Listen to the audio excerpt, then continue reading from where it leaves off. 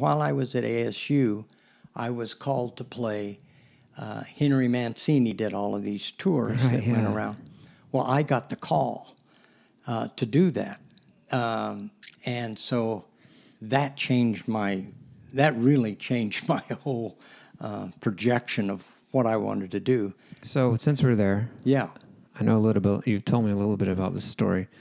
Tell me about the magical snare drum solo out of necessity with Henry Mancini. Yeah.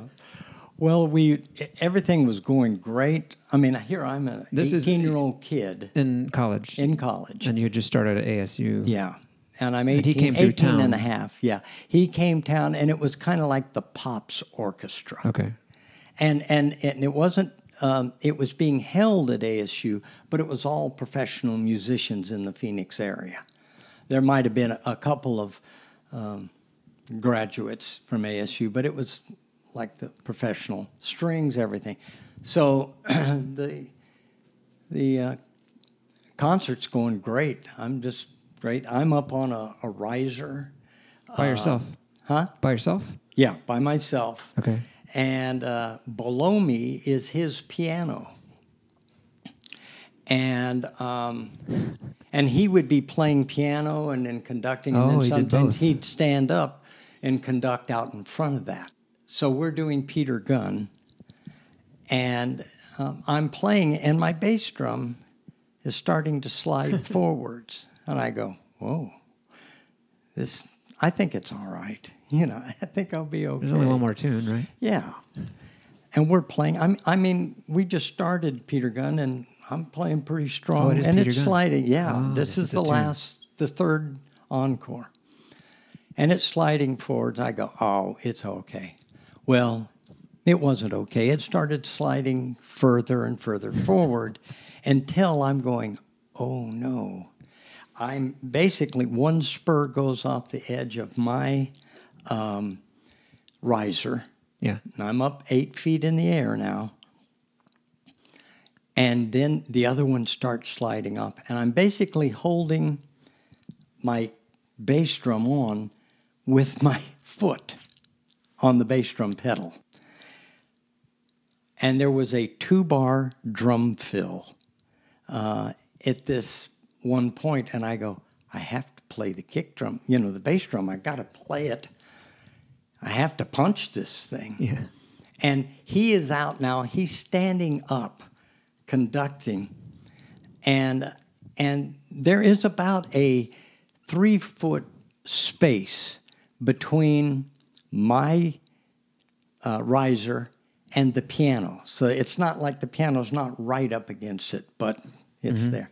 And he's conducting and everything, and my 2-bar drum break comes, and I play this fill, and I go, bam, with the bass drum, and the whole bass drum just goes over the edge. And I just went, there were so many conflicting and just crazy feelings at the time. I went, oh my gosh, my career is over. Onto the piano? No, it fell in between okay. that space. Wow. He is still, now we're not done, because we got another probably 24 bars until the song is ended. And he's conducting, and what he does, the whole bass drum goes down, cymbal sticks up in the air and everything. He's conducting, and he just bends down and is looking underneath the piano. Now, there's 3,000 people at Grady, and they are just screaming. This was like the best show. This was awesome. To me, I just wanted to crawl in a hole and die. They all noticed what had happened? Yeah. And they were excited. They saw the whole thing go off. They thought it was part of the thing, probably. I guess. Part of the show. But I thought, well, I'm done.